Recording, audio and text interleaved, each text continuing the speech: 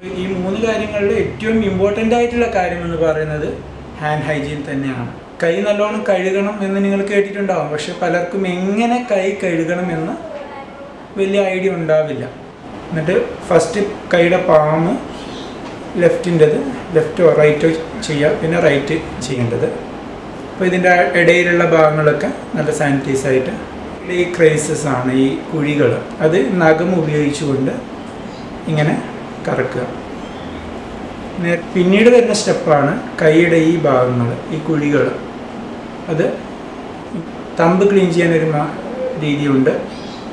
ഇങ്ങനെ കൊണ്ടുവന്ന് ഇങ്ങനെയാണ് തമ്പ് മൂക്കിൻ്റെ ഭാഗത്തേക്ക് വെക്കുക. എന്നിട്ട് ഇങ്ങനെ കൊണ്ടുപോയിട്ട് ഇടുക. റീയൂസ് ചെയ്യാൻ പറ്റും.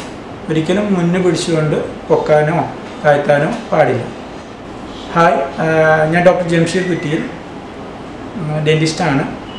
കോവിഡ്-19 ബന്ധപ്പെട്ട് കുറച്ച് ദിവസങ്ങളായി കേട്ടുകൊണ്ടിരിക്കുന്ന ഒരു വേർഡായിരിക്കും ബ്രേക്ക് ദ ചെയിൻ. എന്താണ് ഈ ബ്രേക്ക് ദ ചെയിൻ എന്ന് പല ആൾക്കാർക്കും അറിയില്ല. സാധാരണക്കാരായിട്ടുള്ള ജനങ്ങൾക്ക് അറിയില്ല. അതെന്താണെന്ന് ലളിതമായ രീതിയിലൊന്ന് പറഞ്ഞ് മനസ്സിലാക്കി തരാൻ വേണ്ടിയിട്ടാണ് ഞാൻ ഈ വീഡിയോ ചെയ്യുന്നത്. ബ്രേക്ക് ദ ചെയിൻ എന്നതിൻ്റെ കൊണ്ട് ഉദ്ദേശിക്കുന്നത് ഈ കോവിഡ്-19 എന്ന് പറഞ്ഞിട്ടുള്ള ഈ അസുഖം ഒരാളിൽ നിന്ന് 10 ആളിലേക്കും, അത് പിന്നീട് 100-ലേക്കും, പിന്നീട് അത് 1000-ലേക്കും പോകുന്ന ഒരു രീതി ഇറ്റലിയിലും ചൈനയിലൊക്കെ നമ്മൾ കണ്ടിട്ടുള്ളതാണ്. ആ ഒരു അവസ്ഥയിലേക്ക് വരാതിരിക്കാൻ ഈ പകർച്ചവ്യാധിയെ തടയാൻ വേണ്ടി നമ്മൾ മുൻകൂട്ടി എടുക്കുന്ന സ്റ്റെപ്പുകളാണ് ഈ ബ്രേക്ക് ദ ചെയിനിൽ ഇൻക്ലൂഡ് ചെയ്തിരിക്കുന്നത്. അതിന് മെയിനായിട്ട് 3 കാര്യങ്ങളാണ്. ഒന്നാമത്തെ കാര്യം സോഷ്യൽ ഡിസ്റ്റൻസിങ് ആണ്. രണ്ടാമത്തെ കാര്യം hand hygiene or personal hygiene ആണ്. മൂന്നാമത്തെ കാര്യം മാസ്ക് അല്ലെങ്കിൽ തൂവാല ഉപയോഗിച്ച് മുഖവും അതുപോലെ മൂക്കും കവർ ചെയ്യുകയാണ്. അതിൽ ഒന്നാമത്തെ സോഷ്യൽ ഡിസ്റ്റൻസിങ് എന്നതിനെക്കുറിച്ച് ഉദ്ദേശിക്കുന്നത് മെയിനായിട്ട് നമ്മൾ ഒരാളെ കാണുമ്പോൾ, ഫ്രണ്ടിനെ കാണുമ്പോൾ ഡയറക്റ്റ് പോയി ഹാൻഡ് ഷേക്ക് ചെയ്യുന്ന, ഷേക്ക് ഹാൻഡ് കൊടുക്കുന്നതിന് പകരം അല്ലെങ്കിൽ ഹഗ് ചെയ്യുന്നതിന് പകരം ജസ്റ്റ് ഒരു ചിരിയിലോ അല്ലെങ്കിൽ എന്തെങ്കിലും സംസാരത്തിലോ അത് ഒതുക്കുന്നതാണ് എപ്പോഴും നല്ലത്. നമ്മൾ ഷേക്ക് ഹാൻഡ് കൊടുക്കുമ്പോൾ അവർ പല സ്ഥലങ്ങളും തൊട്ടുകൊണ്ട്, ഇൻഫെക്റ്റഡ് ആയിട്ടുള്ള സ്ഥലത്ത് തൊട്ടുകൊണ്ടായിരിക്കാം നമ്മൾ ഷേക്ക് ഹാൻഡ് കൊടുക്കുന്നത്. അപ്പോൾ അത് മുഖേന ഒരാളുടെ ഹാൻഡിൽ നിന്നും മറ്റൊരാളുടെ ഹാൻഡിലേക്ക് പകർന്ന് ആ ഹാൻഡ് വെച്ച് നമ്മൾ കണ്ണിലോ മൂക്കിലോ തൊടുമ്പോൾ ആ ഇൻഫെക്ഷൻ നമ്മളിലേക്ക് വരാനുള്ള ചാൻസ് ഉണ്ട്. കുറച്ച് കാലത്തേക്ക് നമുക്കതൊക്കെ അവോയ്ഡ് ചെയ്തേ പറ്റുള്ളൂ, ഒഴിവാക്കിയേ പറ്റുള്ളൂ. പിന്നീടുള്ള കാര്യമെന്ന് പറയുന്നത് കൂടുതലായിട്ട് ആൾക്കാർ തിങ്ങി നിറഞ്ഞു നിൽക്കുന്ന സ്ഥലങ്ങളിലേക്ക് പോകാതിരിക്കുക. നമുക്ക് വളരെ ഒഴിച്ചുകൂടാൻ പറ്റാത്ത സ്ഥലങ്ങളിലേക്ക് മാത്രം, വളരെ എമർജൻസി ആയിട്ടുള്ള കാര്യങ്ങൾക്ക് വേണ്ടി മാത്രം പോവുക. മെയിനായിട്ട് ഹോസ്പിറ്റലിലേക്ക് നമുക്ക് അസുഖം ഉണ്ടെങ്കിൽ ഹോസ്പിറ്റലിൽ പോകാതിരിക്കാൻ പറ്റില്ല. ചെറിയ ചെറിയ അസുഖങ്ങൾക്ക് പോകാതിരിക്കുന്നതാണ് നല്ലത്. ഹോസ്പിറ്റലിലേക്കോ അല്ലെങ്കിൽ സൂപ്പർ മാർക്കറ്റിലേക്ക് പോകുമ്പോൾ, സൂപ്പർ മാർക്കറ്റിലേക്ക് പോകാതിരിക്കാൻ പറ്റില്ല. നമുക്ക് ഫുഡ് ഐറ്റംസ് ഇല്ലാതെ ജീവിക്കാൻ പറ്റില്ലല്ലോ. അപ്പോൾ അവിടെ പോകാതിരിക്കാൻ പറ്റില്ല. പക്ഷെ അവിടെ പോകുമ്പോൾ നമ്മൾ എല്ലാവരും കൂടെ പോവാതെ 1-2 ആൾക്കാർ മാത്രം, ഇപ്പോൾ രോഗിയാണെങ്കിൽ രോഗിയും രോഗിയുടെ കൂടെ ഒരാൾ മാത്രം പോവുക. സൂപ്പർ മാർക്കറ്റിലാണെങ്കിൽ ഒരാൾ മാത്രം പോയിട്ട് സാധനങ്ങൾ പർച്ചേസ് ചെയ്യുക. ഇതാണ് സോഷ്യൽ ഡിസ്റ്റൻസിങ് എന്നതിനെക്കുറിച്ച് പറയാനുള്ളത്.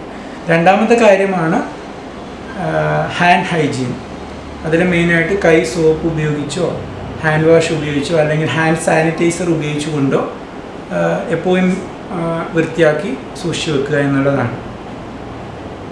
ഇത് തന്നെയാണ് ഈ 3 കാര്യങ്ങളിൽ ഏറ്റവും ഇമ്പോർട്ടൻ്റ് ആയിട്ടുള്ള കാര്യമെന്ന് പറയുന്നത് ഹാൻഡ് ഹൈജീൻ തന്നെയാണ്. കൈ നല്ലോണം കഴുകണം എന്ന് നിങ്ങൾ കേട്ടിട്ടുണ്ടാവും. പക്ഷെ പലർക്കും എങ്ങനെ കൈ കഴുകണമെന്ന് വലിയ ഐഡിയ ഉണ്ടാവില്ല.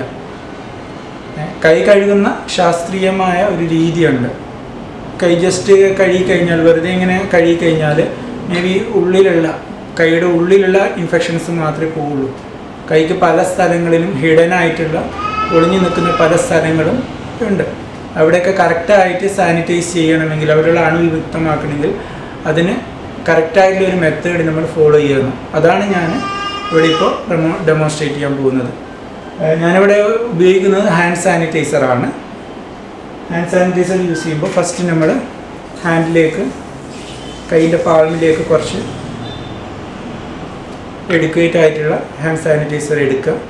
എന്നിട്ട് ഫസ്റ്റ് കൈയുടെ പാമ്പ് ലെഫ്റ്റിൻ്റെത് ലെഫ്റ്റോ റൈറ്റോ ചെയ്യുക, പിന്നെ റൈറ്റ് ചെയ്യുക, ക്ലീൻ ചെയ്യുക.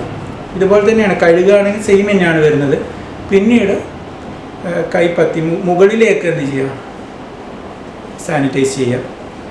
ഈ ഇൻ്റർലൈസ് ചെയ്തുകൊണ്ടാണ് നമ്മൾ മുകളിലൂടെ കൈ ക്ലീൻ ചെയ്യേണ്ടത്. അപ്പോൾ ഇതിൻ്റെ ഇടയിലുള്ള ഭാഗങ്ങളൊക്കെ നല്ല സാനിറ്റൈസായിട്ട് അണുയുക്തമായിട്ട് മാറും. പിന്നീട് വരുന്നത് കൈയുടെ ഈ ക്രൈസസ് ആണ്, ഈ കുഴികൾ. അത് നഖം ഉപയോഗിച്ചുകൊണ്ട് ഇങ്ങനെ കറക്കുക, നേരെ തിരിച്ചും ഓപ്പോസിറ്റ് കൈ ചെയ്യുക. പിന്നീട് വരുന്ന സ്റ്റെപ്പാണ് കൈയുടെ ഈ ഭാഗങ്ങൾ, ഈ കുഴികൾ, അത് ഇങ്ങനെ എന്ത് ചെയ്യണം, ക്ലീൻ ചെയ്യുക, നേരെ തിരിച്ചും ക്ലീൻ ചെയ്യുക. പിന്നെ മെയിനായിട്ട് എല്ലാവരും വിട്ടുപോകുന്ന കാര്യമാണ് തമ്പ് ക്ലീൻ ചെയ്യാനൊരു രീതിയുണ്ട്. ഇങ്ങനെ കൊണ്ടുവന്ന് ഇങ്ങനെയാണ് തമ്പ് എന്ത് ചെയ്യേണ്ടത്, ക്ലീൻ ചെയ്യേണ്ടത്. സെയിം വേ അടുത്ത ഹാൻഡും ഇതുപോലെ തന്നെ ക്ലീൻ ചെയ്യുക. പിന്നെ പറ്റുകയാണെങ്കിൽ ലാസ്റ്റായിട്ട് ഈ റിസ്റ്റിൻ്റെ ഭാഗം ഇതുപോലെ ക്ലീൻ ചെയ്യുക, രണ്ട് കൈയുടെയും റിസ്റ്റ് ക്ലീൻ ചെയ്യുക. അപ്പോൾ നോർമലി കൈയുടെ എല്ലാ ഭാഗങ്ങളിലും നമ്മൾ സ്റ്റെറിലൈസ് ആയെന്നാണ് എൻ്റെ അർത്ഥം. ഇത് ഹാൻഡ് സാനിറ്റൈസർ യൂസ് ചെയ്താണ് ഞാനിപ്പോൾ കാണിച്ചിരിക്കുന്നത്. സെയിം വേ ആണ്, സെയിം സ്റ്റെപ്പുകൾ തന്നെയാണ് നമ്മൾ കൈ കഴുകുമ്പോഴും ഉപയോഗിക്കേണ്ടത്. ഇനി മൂന്നാമത്തെ കാര്യമാണ് മാസ്ക് ഉപയോഗിക്കുക എന്നുള്ളത്. അത് മാസ്ക് ഉപയോഗിക്കുന്ന കാര്യം വരുമ്പോൾ 3 ചോദ്യങ്ങളാണ് വരുന്നത്. 1, ആരാണ് മാസ്ക് ഉപയോഗിക്കേണ്ടത്? 2, എപ്പോഴാണ് മാസ്ക് ഉപയോഗിക്കേണ്ടത്? 3, എങ്ങനെയാണ് മാസ്ക് ഉപയോഗിക്കേണ്ടത്? അതിൽ ആരാണ് മാസ്ക് ഉപയോഗിക്കേണ്ടതെന്ന് ചോദിച്ചു കഴിഞ്ഞാൽ മെയിനായിട്ട് രോഗികളാണ് എന്ന് നമുക്ക് സസ്പെക്റ്റ് ചെയ്യുന്ന ആൾക്കാരെ ശുശ്രൂഷിക്കുന്ന അല്ലെങ്കിൽ അവരെ പരിചരിക്കുന്ന ആൾക്കാർ നിർബന്ധമായിട്ടും മാസ്ക് ഉപയോഗിക്കുന്നുണ്ടാവും. അവർ മെയിനായിട്ട് N95 മാസ്ക് എന്നൊക്കെ നിങ്ങൾ കേട്ടിട്ടുണ്ടാവും. ഒന്നുകൂടെ പ്രൊട്ടക്ഷൻ കൂടിയ മാസ്കുകളാണ് N95 മാസ്കുകൾ. അതൊന്നും സാധാരണക്കാരായ ജനങ്ങൾ ഉപയോഗിക്കേണ്ട ആവശ്യമില്ല. സാധാരണക്കാർ തന്നെ വീട്ടിൽ കഴിയുന്ന ആൾക്കാരുണ്ടെങ്കിൽ അവർക്ക് രോഗലക്ഷണങ്ങൾ, അതായത് ചുമ, ജലദോഷം, തൊണ്ടവേദന, ശ്വാസതടസ്സം, ഇതൊക്കെ ഇല്ലാത്ത ആൾക്കാർ മാസ്ക് ഉപയോഗിക്കേണ്ട കാര്യമില്ല. വീട്ടിലിരിക്കുന്ന ആൾക്കാർ മാസ്ക് ഉപയോഗിക്കേണ്ട കാര്യമില്ല. അപ്പോൾ സാധാരണ ആൾക്കാർ തന്നെ, സാധാരണ ജനങ്ങൾ തന്നെ പുറത്തേക്ക് ഇറങ്ങുമ്പോൾ ഞാനീ പറഞ്ഞതുപോലെ ഹോസ്പിറ്റലിലേക്കോ അല്ലെങ്കിൽ സൂപ്പർ മാർക്കറ്റിലേക്കോ അവിടെ COVID-19 നിരീക്ഷണത്തിൽ ആരെങ്കിലും ഉണ്ടോ എന്ന് നമുക്ക് പറയാൻ പറ്റില്ല. അപ്പോൾ അവിടെ ഉണ്ട് എന്നുണ്ടെങ്കിൽ നമുക്ക് പകരാതിരിക്കാൻ വേണ്ടിയിട്ട് മാസ്ക് ഉപയോഗിക്കാൻ പറ്റുന്നതാണ്. മാസ്ക് ഉപയോഗിക്കാം. ഓക്കെ, വീട്ടിലിരിക്കുന്ന ആൾ ഉപയോഗിക്കേണ്ട ആവശ്യം ഇല്ല. പിന്നെ എങ്ങനെയാണ് മാസ്ക് ഉപയോഗിക്കേണ്ടതെന്നാണ്. ഇത് ഒരു മാസ്കാണ്. ഇത് N95 മാസ്ക് അല്ല, ഇത് 3 ലെയർഡായിട്ട് നമ്മൾ നോർമലി യൂസ് ചെയ്യുന്ന മാസ്കാണ്. 3 ലെയർഡ് മാസ്ക് എന്ന് പറയുമ്പോൾ 1, 2, 3 ലെയർ ഉണ്ടാവും. ഓക്കെ, ഇതിൽ 2 ഭാഗങ്ങൾ ഈ മാസ്കിനുണ്ടാവും. ഒന്ന് കുറച്ച് ഡാർക്കായിട്ടുള്ള ഭാഗമാണ്, ഒന്ന് കുറച്ച് വൈറ്റ് ആയിട്ടുള്ള ഭാഗമാണ്. നോർമലി ആൾക്കാരിൽ നിന്ന് അണുക്കൾ നമ്മളിലേക്ക് പകരാതിരിക്കാൻ ഉപയോഗിക്കേണ്ട രീതി എന്ന് പറയുന്നത് ഈ വൈറ്റ് ഭാഗം പുറത്തേക്കും ഡാർക്ക് ഭാഗം മുഖത്തിനോട് അടുപ്പിച്ചുകൊണ്ടാണ് നമ്മൾ ഈ മാസ്ക് ഉപയോഗിക്കേണ്ടത്. രണ്ടാമത്തത്, ഇപ്പോൾ ഓൾറെഡി കൊറോണ രോഗിയാണ് അല്ലെങ്കിൽ അവർക്ക് തുമ്മൽ, ജലദോഷം അങ്ങനെയുള്ള കാര്യങ്ങളുണ്ടെങ്കിൽ ഇപ്പോൾ വീട്ടിൽ നിന്ന് ഉപയോഗിക്കുകയാണെങ്കിൽ വീട്ടിലുള്ള മറ്റുള്ള ആൾക്കാർക്ക് പകരാതിരിക്കാൻ, നോർമൽ കോൾഡ് തന്നെ ആയിക്കോട്ടെ, പകരാതിരിക്കാൻ നമ്മൾ യൂസ് ചെയ്യുകയാണെങ്കിൽ യൂസ് ചെയ്യേണ്ട മെത്തേഡ് എന്ന് പറയുന്നത് വൈറ്റ് ഭാഗം മുഖത്തിൻ്റെ ഭാഗവും ഡാർക്ക് ഭാഗം വെളിയിലേക്കായിട്ട് നേരെ തിരിച്ചാണ് രോഗിയായിട്ടുള്ള ആൾക്കാർ ഉപയോഗിക്കേണ്ടത്. ഓക്കെ, അപ്പോൾ ഇത് ഉപയോഗിക്കേണ്ട രീതി ഞാൻ പറഞ്ഞു തരാം. ഇതിന് 2 ഭാഗങ്ങളുണ്ടാകും. അതിൽ മുകളിലേക്ക് ഉള്ള നമ്മൾ മൂക്കിൻ്റെ ഭാഗത്തേക്ക് വരുന്ന ഭാഗത്തേക്ക് ഒരു മെറ്റൽ സ്ട്രിപ്പ് ഉണ്ടാകും. ആ മെറ്റൽ സ്ട്രിപ്പ് ജസ്റ്റ് ഒന്ന് ബെൻഡ് ചെയ്ത് മൂക്കിൻ്റെ ഭാഗത്തേക്ക് വെക്കുക. എന്നിട്ട് ഇങ്ങനെ കൊണ്ടുപോയിട്ട് ഇടുക. ഇത് കവർ ചെയ്യേണ്ടത് മൂക്കിൻ്റെ ഭാഗം കവർ ആവണം, വായി അതുപോലെ താടിയുടെ അടിയിലേക്ക് ചിന്ന് കംപ്ലീറ്റ് ആയിട്ട് കവർ ചെയ്യണം. ഇതാണ് കറക്റ്റായിട്ട് മാസ്ക് ധരിക്കേണ്ട രീതി.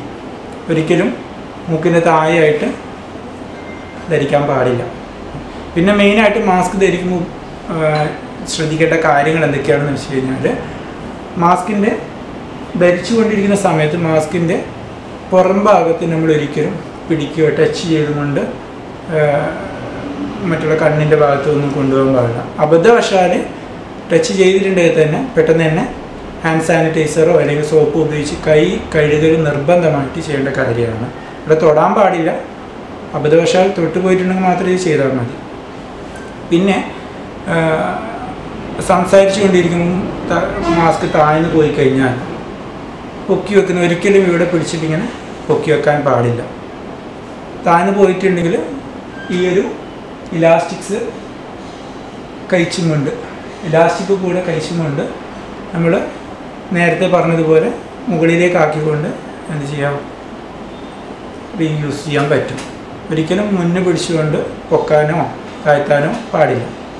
പിന്നെ ഈ മാസ്ക് ഉപയോഗിക്കേണ്ടത് എപ്പോഴാണ്? മാസ്ക് ഉപയോഗിക്കുന്ന ആൾക്കാർ മെയിനായിട്ട് ചെയ്യുന്ന ഒരു അബദ്ധം എന്ന് പറയുന്നത്, എല്ലാ സമയത്തും മാസ്ക് ഉപയോഗിക്കും. ആരെങ്കിലും കണ്ടു കഴിഞ്ഞാൽ അവർ താഴ്ത്തിയിട്ട് അവരോട് സംസാരിക്കാൻ വേണ്ടിയിട്ട് താഴ്ത്തി വെക്കുക. അതൊരിക്കലും ചെയ്യാൻ പാടില്ല.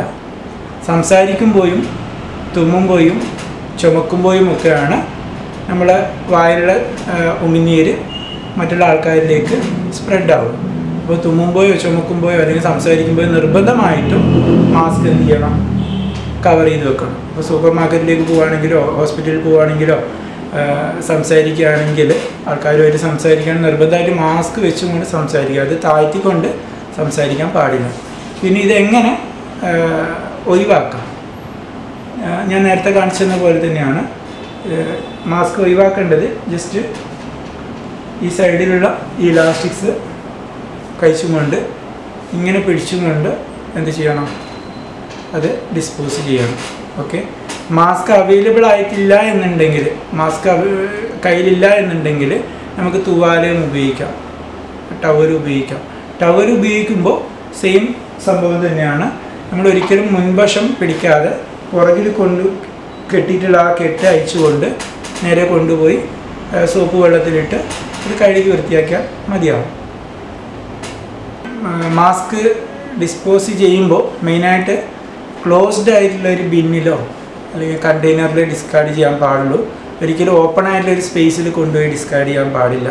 അതുപോലെ തന്നെയാണ് ഈ തുവാലയും അവിടെ ഇവിടെയൊക്കെ ഇട്ടിട്ട് അവിടെ നിന്ന് മറ്റുള്ളൊരു തൊട്ട് അത് ഇൻഫെക്ഷൻ ആവാൻ പാടില്ല.